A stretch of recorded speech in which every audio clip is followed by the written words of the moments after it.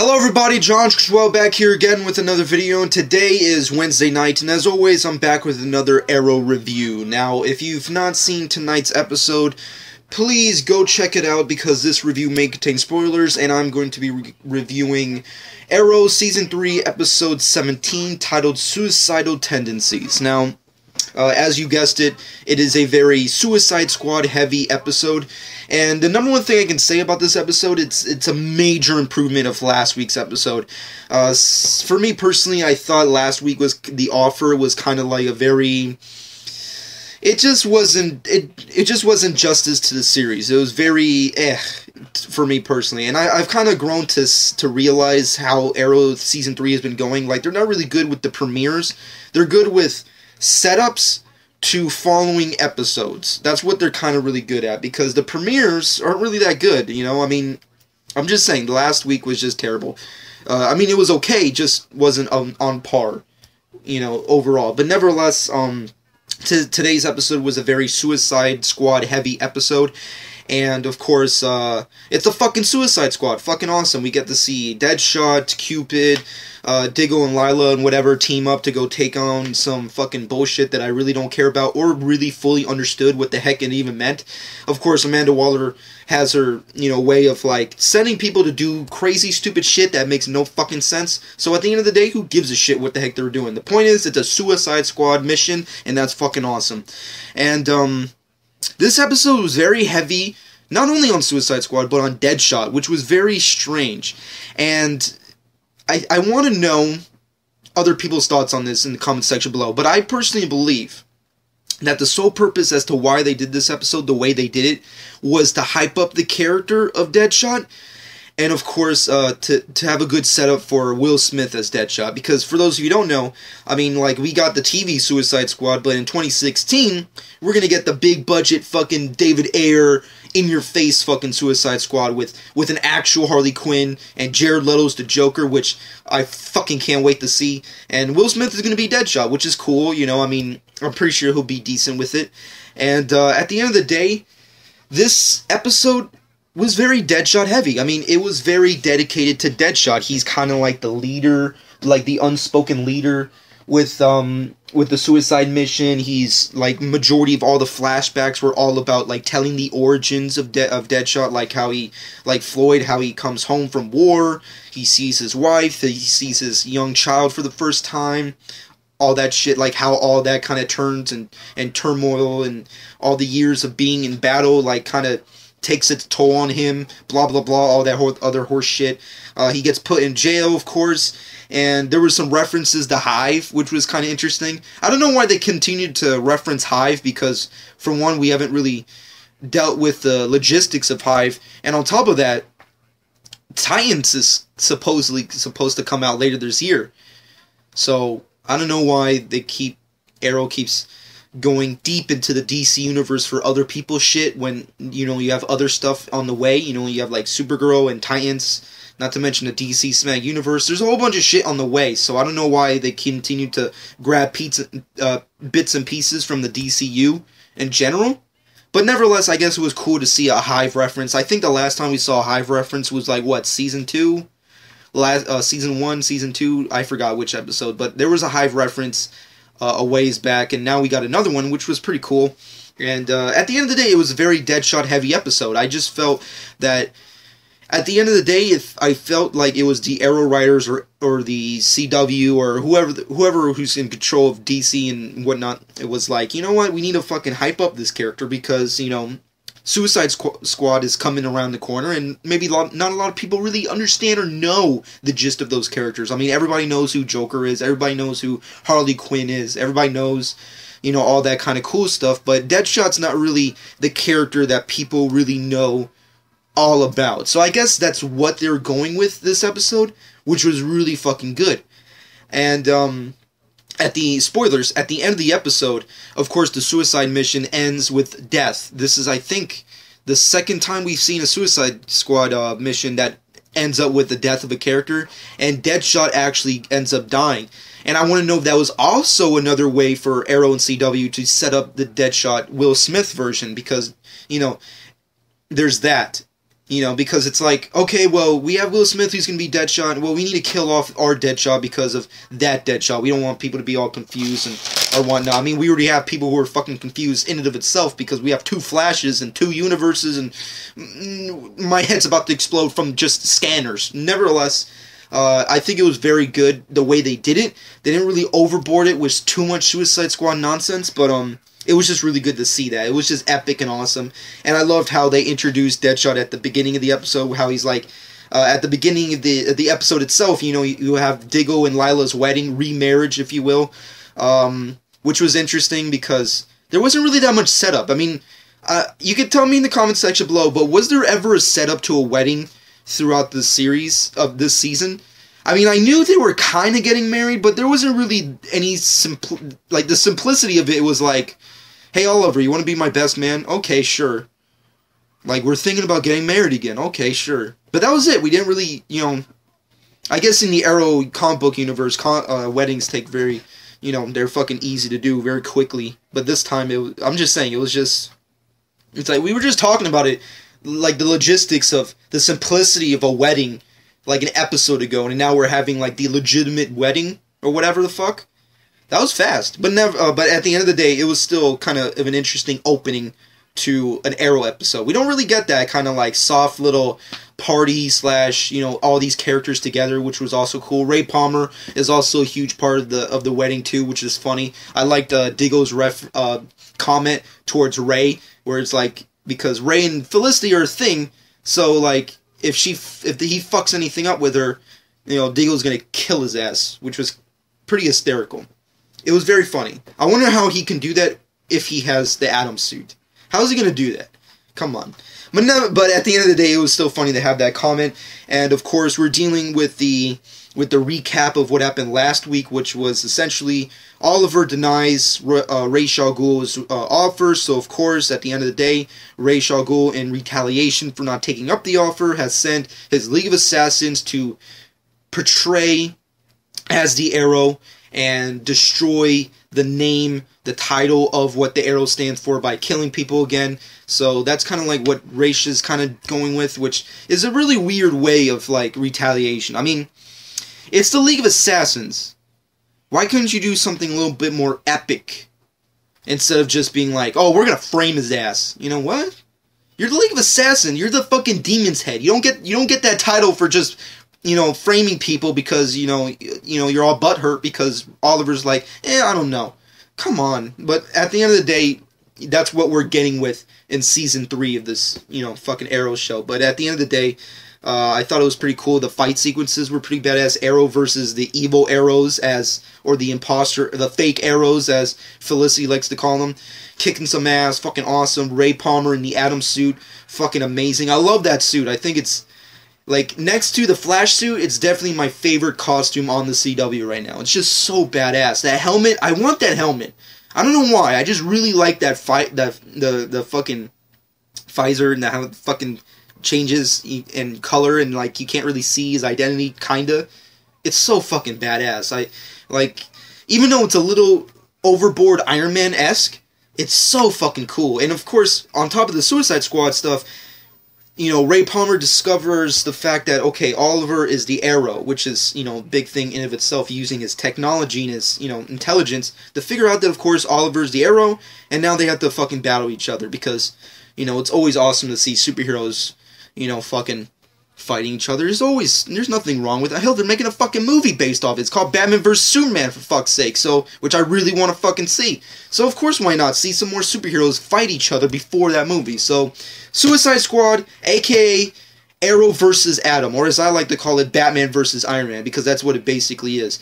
At the end of the day, that was fucking killer. It was awesome. The fight was a little too short. Just a tad. It could have went a little longer, but it was so cool. It was Oliver team up with Roy, of course, to take on the Atom, and just kicking ass. I mean, oh god, that was a cool fucking fight. A little short, but pretty cool. I loved how the suit, like, kind of moves around and, like, how it shoots out, like, those kind of energy blast / electro kind of taser type shits. You know, using the force, if you will. It was pretty cool. Pretty badass. The Atom suit is definitely killer. It definitely needs updates because, Jesus, Oliver took him down a little too easily, which, is, depending on your personal preference, is alright with you. But for me, I felt he took him down a little too easy, and the fight didn't last as long as I was expecting. The teaser for this episode was like, oh shit, shit's gonna go down. The Atom knows, Ray knows that Oliver's the Arrow, and fucking they're gonna battle. That's the shit right there. But it was like 5 seconds and was kind of done. And the way Oliver kind of beats him is logical. I understand. It's like, okay, he figures out just by watching Ray, like, how the suit kind of works. Then he takes it out. Okay, sure. I'm just saying, the suit definitely needs updates. And, God, it's going to be so fucking crazy if at one point in this fucking series, or whenever they do the spinoff, because we all know CW wants to do a spinoff, if Atom gets the power to shrink in size... If he gets the power to shrink in size and they ever get a rematch, that would be fucking cool to see how that fucking goes down. I mean, like, we saw Flash versus Arrow, which was cool. We saw Atom versus Arrow now. Atom versus Arrow. Okay, sure. Now I want to see the rematch where, like, Atom has the ability to shrink size. Fuck, that's going to be awesome. That's what I'm really hoping for. That's what I really want to fucking see.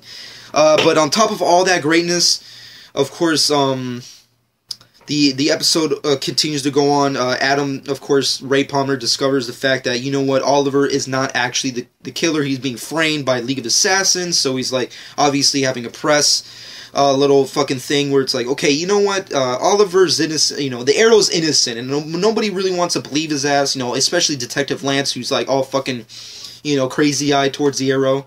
He's fucking gunning for his ass, so he's like, fuck you, rich boy, you don't know what the hell you're talking about. So that was kind of what Detective Lance was going on. And then, bam, of course, this is the end of the episode. Fucking Mateo fucking starts shooting arrows as the Arrow, fucking killing the mayor, or whoever the fuck that chick was, and starts attacking other motherfuckers. And there's a specific shot where he has Felicity, spoilers, Felicity in his heirs. And then, of course, fucking Arrow, of course, had to end fucking on a fucking cliffhanger. Boom, ends. And then you hear another arrow shoot off. Shit. Spoilers. Did Felicity just get killed? Did she just get her ass killed? Or did somebody, like, kind of, like, block her out of the way? Because you kind of get the gist of, like, she's in the mirror, like a fucking idiot. What the hell are you thinking? You're in the fucking way here. Don't do that. What are you stupid? You've been in this business long enough not to be in fucking crosshairs. And then, bam, fucking shoots an arrow. So I want to know, and I'm really fucking can't wait to see what happens. But did Felicity just get her ass killed, or did she just, like, get wounded, and then that's it? She's going to have to take a little nap, if you will. A comic book nap, if you will. I don't know. It's League of Assassins. They don't call you, you don't get called League of Assassins for nothing. Although, I really didn't like Naseo in this episode. Granted, your own personal preference, once again, you can comment below. But for me personally, I just didn't like his character in this episode. There's a specific sequence where Oliver and him are talking, where he discovers, is like, okay, this is the League who are obviously framing your ass, and this is because of retaliation for not taking up the offer that Ray put for Oliver. And there's a specific scene where, a specific line, where Maceo starts saying, like, you take one down, one League member down, 2 will follow in its place. That really annoyed me, because I don't think League of Assassin characters really say that. And if they do, doesn't that feel like they're stealing from Hydra? Like, Jesus, the Arrow Riders are stealing from everywhere. They started stealing from Iron Man, they fucking stole from Batman, they're taking from the DCU, now they're taking from Hydra. How many fucking people are these fucking Arrow Riders taking from? I'm joking, of course. I'm saying this all joking, but of course, doesn't that just sound like a Hydra thing to say? I just feel like he was about to, like, switch from his normal accent to go all German and be like, take one, fucking taking one head of the Hydra, and fucking 2 will take its place? Holy shit, are you fucking Hydra? When did League of Assassins become Hydra? Is fucking Ra's al Ghul secretly the Red Skull? I mean, because we never knew what the fuck happened to him in that movie. I'm just saying.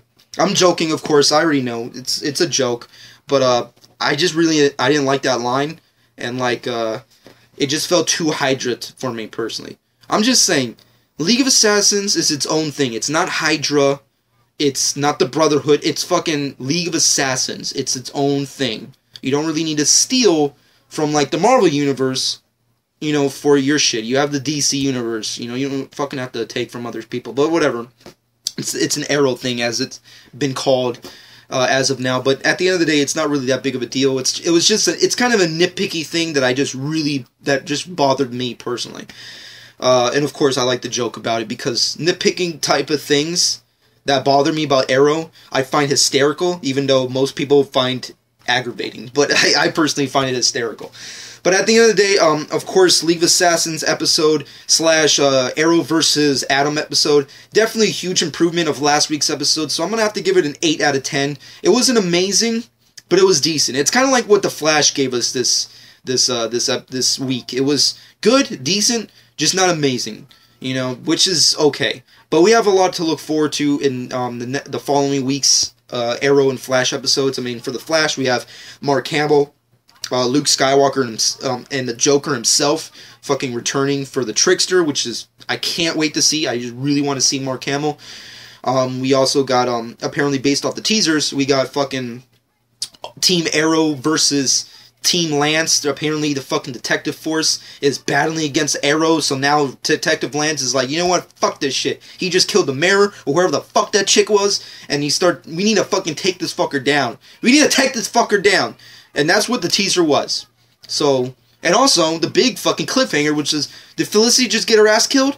Or did I just go fucking mute and just brain dead for a second and just heard what I wanted to hear?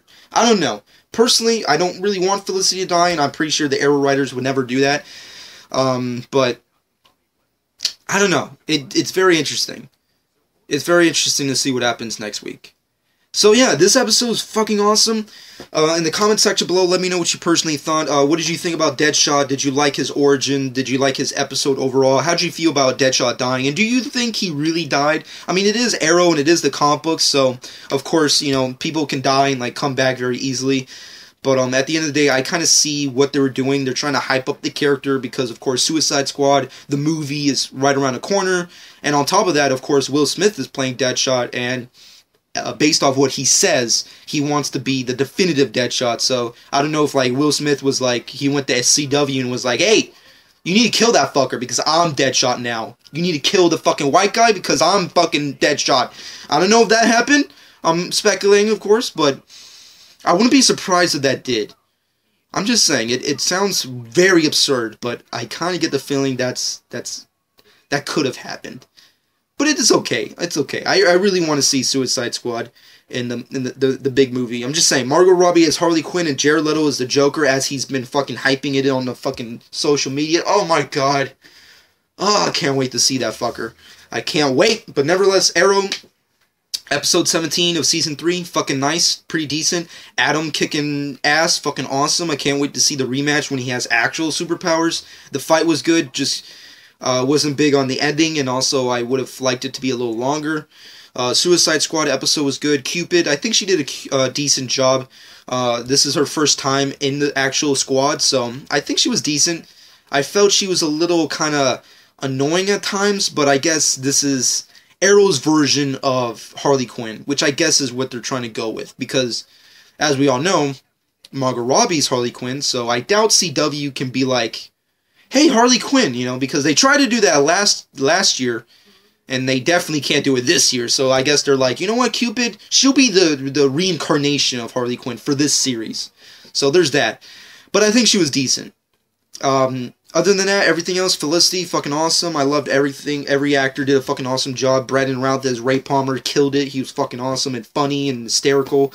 Badass in the Atom suit. Definitely needs updates, which I'm guessing is what the whole Star Labs sequence that we all have been hearing about comes in place, where he's like, we need to fucking update this shit. So can't wait to see that. Overall, in the comment section below, let me know what you personally thought on everything. Deadshot, is he dead? Let me know. Adam, what did you think about his fight with Arrow? What do you think about the future of how this series is going to continue to go on?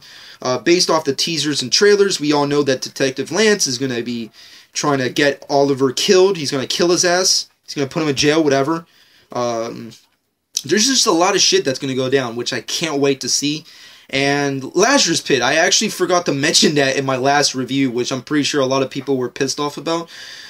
But, yeah, Lazarus Pit, just for a quick mention, honorable mention, if you will. I liked it. I thought it was pretty decent. It was kind of... I didn't like the fucking Fountain of Youth reference. I felt that was kind of unnecessary to mention.